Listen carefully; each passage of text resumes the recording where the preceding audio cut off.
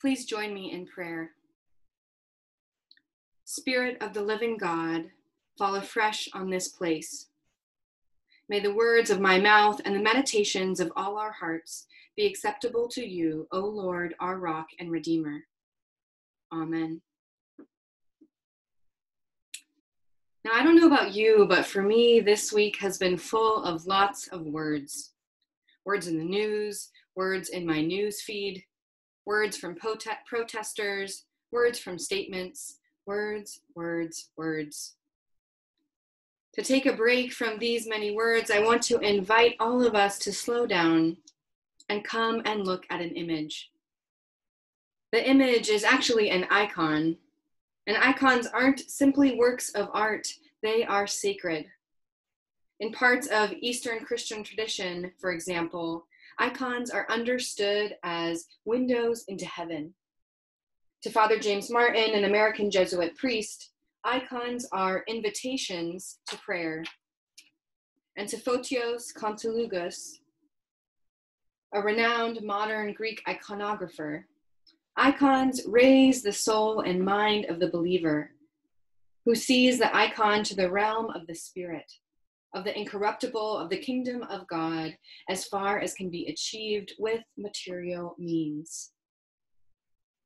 Now, for many Protestant Christians, icons and the veneration of Mary are unfamiliar, but they offer us the opportunity to join with Christians all around the world in this ancient and sacred practice, which transports all of us beyond words when seeking God.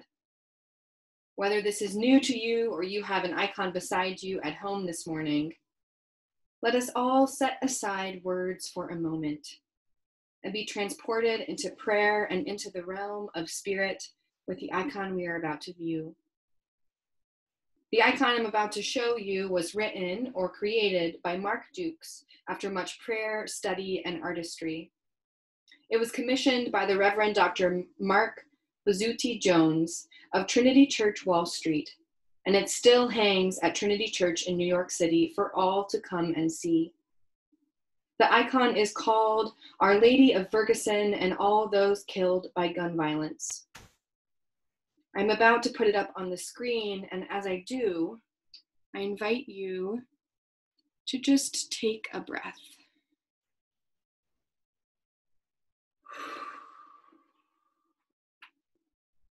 Let us enter into a prayerful state as we take in this icon.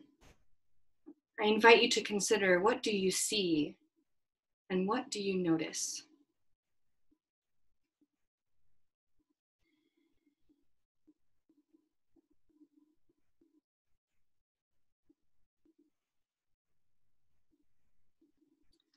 I see Mary, Mother of God, depicted as a Black woman. As she gazes at me and at us, I notice her hands, raised, palms up and out, in the traditional Oran's position of prayer and supplication. They, like Mary's, below her hands, as if in her womb, is the figure of a person, could be a young boy, with his hands raised. They, like Mary's hands, are open, as if in the Oran's position of prayer. But they're also raised further, bringing forth for me the chants of protesters, hands up, don't shoot. Echoing the cries of the Black men, women, and trans folks killed at the hands of police officers and white supremacy. The crosshairs of a gun, which bring forth the imagery and violence of the cross, are centered on the body, where a heart depicted in the imagery of the Sacred Heart of Jesus, a deeply meaningful and ancient image of Christ's heart, is surrounded by thorns, and yet still is shining as if blazing by a holy resurrecting fire. To the boy's left and right are the Greek letters C and V, symbolizing Christus Victor, which speaks to Christ's ultimate victory over suffering and death, the image surpassing human suffering to Christ's suffering and Christ's victory over death and violence. What do you see? For what do you feel invited to pray? I invite each of us now to pray. Maybe words will come to you as you gaze at the icon. Maybe they do not. No need to force them. But let's all dwell with this sacred icon and indeed dwell with God.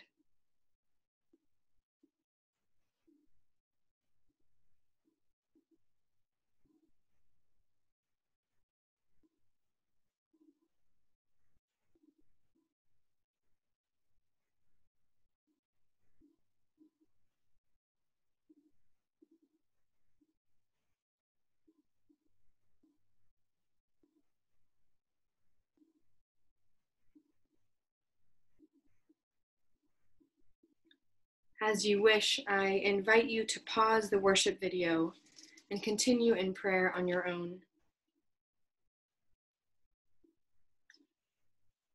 Let us continue. For me, when I pray with this icon, I hear Christ's words in Matthew 25, telling the parable of the sheep and goats, in which the king teaches, "For I was hungry and you gave me something to eat. I was thirsty and you gave me something to drink. I was a stranger and you invited me in. I needed clothes and you clothed me. I was sick and you looked after me. I was in prison and you came to me. Truly, I tell you, whatever you did to the least of these brothers and sisters of mine, you did for me."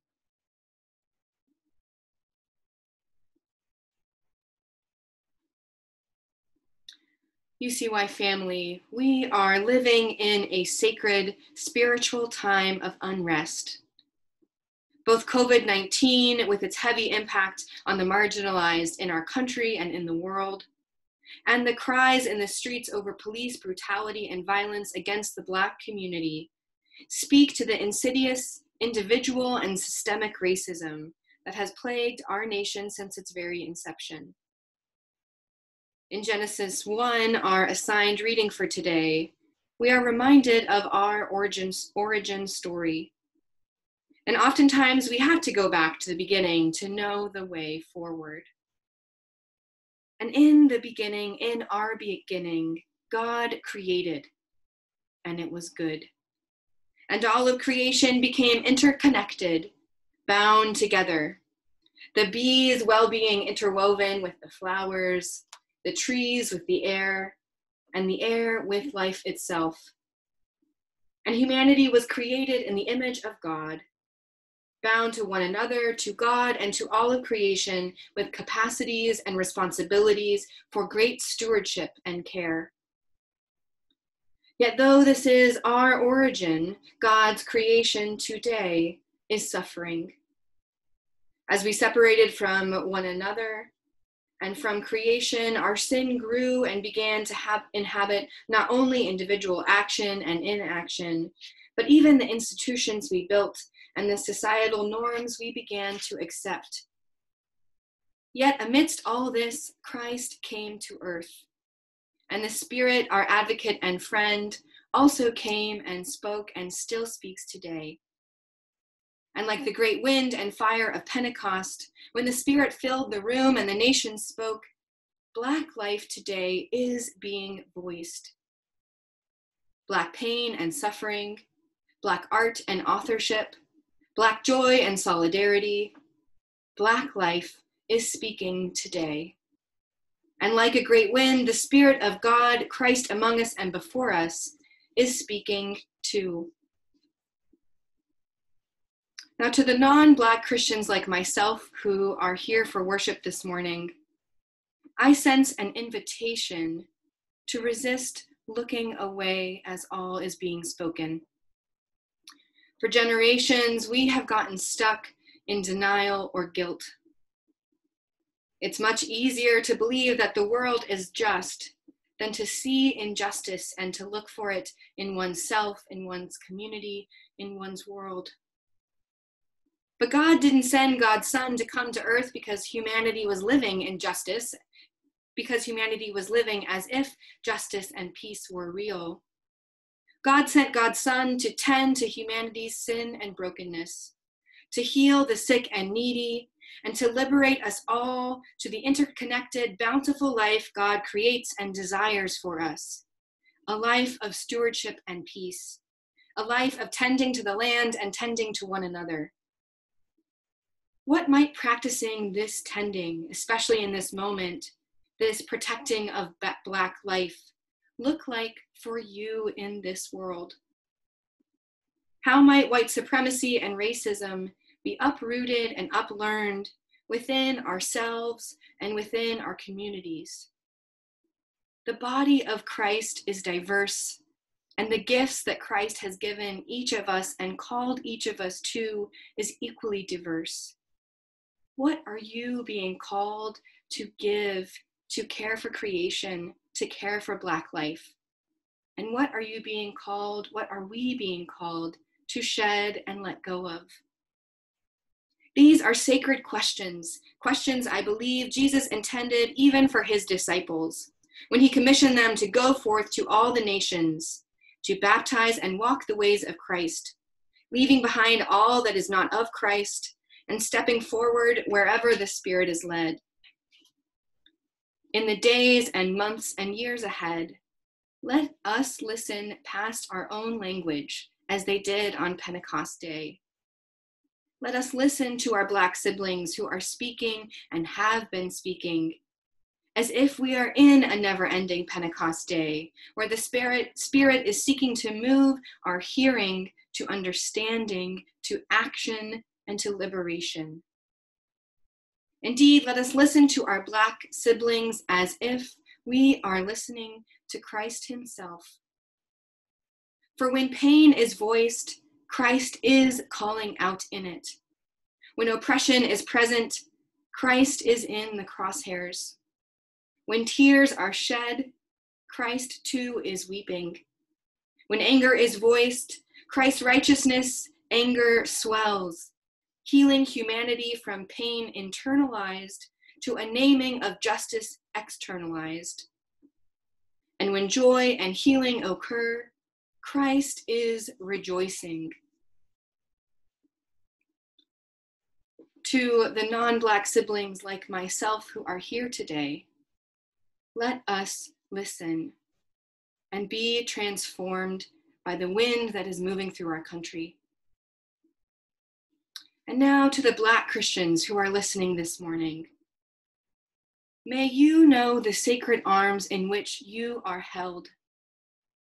May you remember that it is our triune God who has the whole world in his hands. May you feel Christ who is walking with you in the good and in the bad.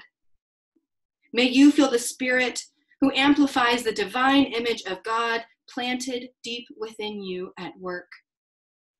May you feel the tenderness of Mary, Christ's mother, who is tending to all her children. And may you embrace the invitation from God to rest and honor the Sabbath. There will always be more to do and say, but it is not all on you. God's breath and the Spirit's wind and Christ's voice go before you. For right now, a holy wind is blowing through our country. And this wind is not driven by your singular voices and witness, but instead it is by God's liberating breath, exhaling through all of creation. Like on the first day creation came to be, and like on the last day Christ lived on earth, all of us, people of color and white people alike, are bound to one another.